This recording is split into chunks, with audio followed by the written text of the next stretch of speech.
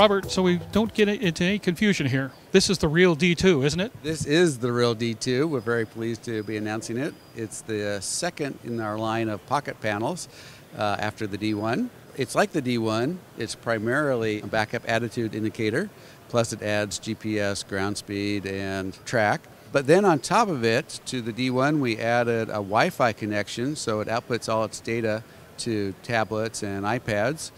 And we also added a G meter to it, which is kind of a fun accessory. How'd you come up with an idea like this? Well, again, it's our customers who came up with it. At shows, particularly AOPA, customers would come up and they see our equipment. It would look like a $100,000 panel system. They'd look at the prices, and it was 10% of that, $10,000 for a system. And they say, I want one. We'd ask what airplane they have, and they'd say, well, a Bonanza. And we'd apologize and say, well, we're sorry, we just can't do it. And that's when they would say, well, why don't you make it small, put a little Velcro on the back, and I can just put it on my panel. And so the code name inside the company was the Velcro EFIS for many years. We don't own the rights to Velcro, so we couldn't use that. But that's essentially where it came up. And as I understand, you're going to still offer the D1 at a reduced price along with the new functionality in the D2. We have. We've lowered the price of the D1 down to $11.95. So that's the other suggestion from customers. They always wish, oh, why don't you make it a little bit less expensive? We have very cost-conscious customers at Dynon. We try to make it available to everybody. Run me through some of the functionality here if you could. Okay. So this is the basic functionality. Again, is the attitude.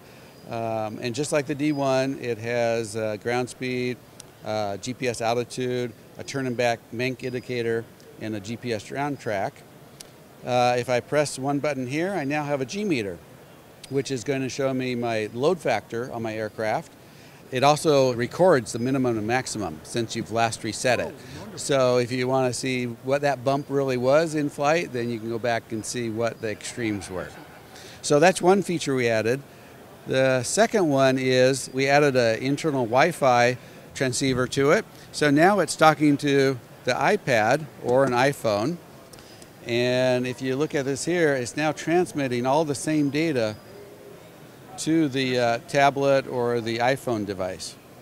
Power requirements? It's the same as the D1. It has an internal battery, which we say lasts 4 hours. It's actually quite a bit longer than that. But it also comes with a wall socket recharger and a cigarette lighter charger. So if you want to leave it in your plane, just plug it in the cigarette lighter, you can actually set it up so that every time you turn on your master switch, it turns on and off with your master. Outstanding. Robert, thanks so much for your time. Appreciate it. Jim, it's a real pleasure.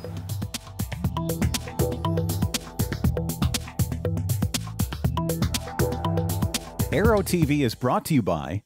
Since the early days of powered flight, pilots have struggled with landing in crosswinds. In fact, crosswinds and wind gusts cause more landing accidents than fog, thunderstorms, and icing combined. That's where the Redbird X-Wind SE comes in. By placing pilots in gusty crosswind conditions for extended periods of time, the X-Wind SE gives instructors all the time they need to teach the pilot the proper techniques for landing in crosswind conditions. For more information on Redbird X-Wind SE and Redbird's entire line of flight training devices, visit www.redbirdflightsimulations.com.